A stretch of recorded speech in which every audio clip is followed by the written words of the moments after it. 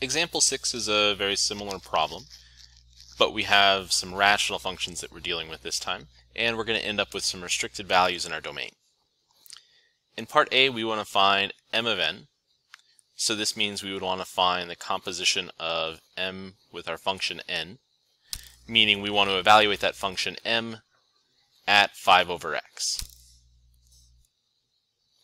This gives us our first point where we need to identify restricted values. Whatever our second function is, so whichever function we're plugging into the first function, we need to check any restricted values.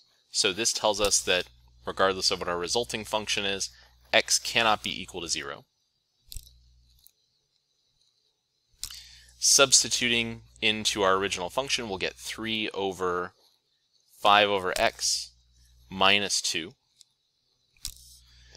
And then what we'll do is multiply both the numerator and denominator by x over x to clear out those complex rational fractions and get a simpler statement to work with here. So this will give us 3x over 5 minus 2x. Or keep in mind, if we wanted to, we could rewrite this as the opposite of this fraction, this rational function, 3x over 2x plus 2x minus 5, by factoring that negative out of the denominator. This is our final resulting function from that composition, and we also need to check to make sure that that denominator can't be equal to 0.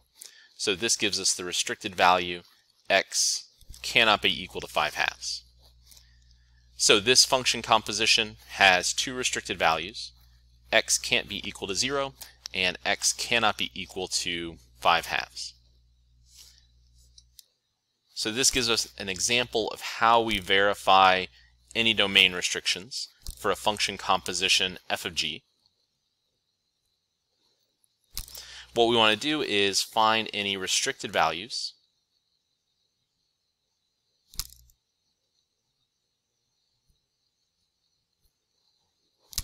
for 1, g of x, whichever function comes second, or whichever function is being plugged into that first function, and then 2, the resulting function.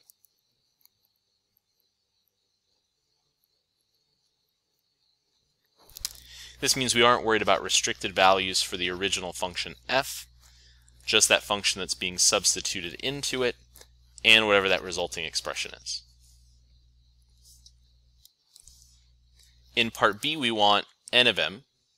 So this means we want to take our function n, evaluate it at 3 over x minus 2,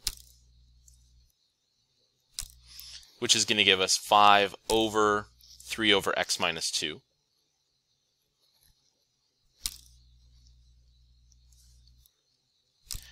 We can multiply by the reciprocal of that expression in the denominator to rewrite this as 5 times x minus 2 over 3, or 5x minus 10 over 3. That's our resulting composition. We still need to check the denominator to see if there are any cases where that can be equal to 0, but we have no variable, so nothing we need to worry about there. 3 can never be equal to 0. So we only have a single domain restriction, which is that x cannot be equal to 2, since that would make that function m have a 0 in the denominator.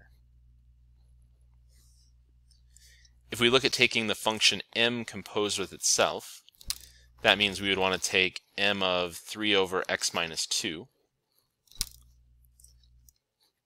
So we get the domain restriction that x cannot be equal to 2. And we start off by establishing the function 3 over x minus 2 minus 2, which we can multiply by x minus 2 over x minus 2 to simplify our rational function. So we'll get 3 times the quantity x minus 2 over 3 minus 2 times the quantity x minus 2. And then we'll distribute through to get 3x minus 6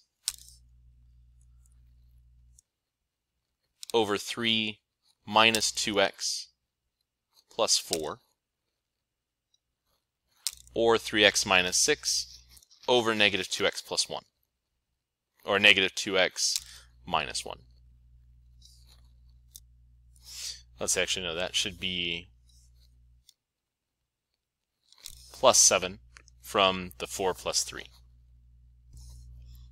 Or if we were to factor that negative out of the denominator, we would have the opposite of the rational function 3x minus 6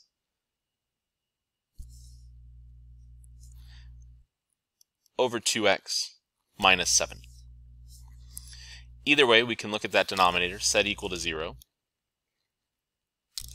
or more specifically say that we want that denominator to never be equal to 0, which would give us x cannot be equal to 7/2. So we get two restricted values. In this case, x cannot be equal to 2 or 7/2. In part D, we want to take the function n composed with itself. So this would be n of 5 over x, which would be 5 over x. Multiplying by the reciprocal would give us 5 over 1 times x over 5, or just x. In this case, our resulting function has no restricted values, but when we plugged in 5 over x, we do get the restricted value that x cannot be equal to 0, so we get that one restricted value in our domain.